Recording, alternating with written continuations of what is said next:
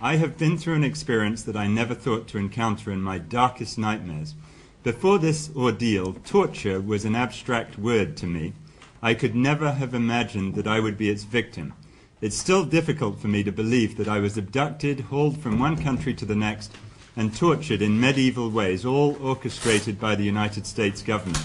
Many have been complicit in my own horrors over the past 7 years.